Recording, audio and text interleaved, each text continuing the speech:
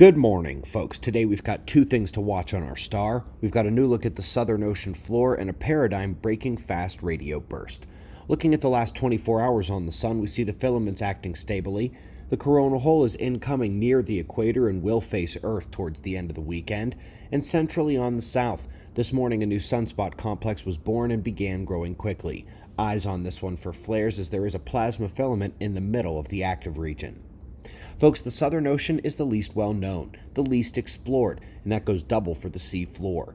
Now, a new combination of studies and compilation of all available data are bringing them one step further down the line.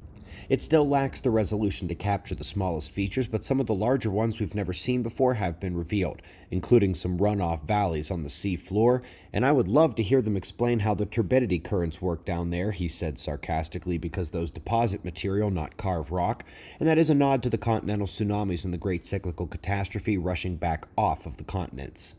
The big science news today hits fast radio bursts. FRBs. Folks, we've got the biggest news since the extreme magnetic reversal was seen in the polarization of a fast radio burst, and that was back on March 17th. And this one screams something we've been screaming in cosmology for decades.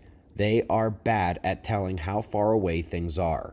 The galactic light of this repeater says it's 3 times closer to us than the FRB light itself, suggesting that dispersion measure isn't what they thought it was, that their distance gauges still struggle, and that FRBs are not exactly what we believed.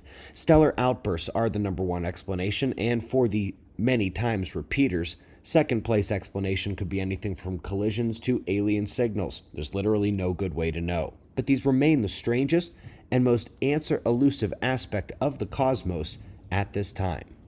Lastly, folks, anyone in the area of Colorado Springs should bring their kids out for story time on Saturday to the Pikes Peak Children's Museum. My wife and our CEO will be reading the children's books at the event, which only lasts from 11 a.m. to 1 p.m.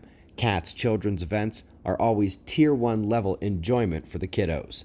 We greatly appreciate your support. We've got shots of our star to close. Subscribe, and we'll do this all again tomorrow. Right here, but right now at 6 a.m. in the new Valley of the Sun. Eyes open. No fear. Be safe, everyone.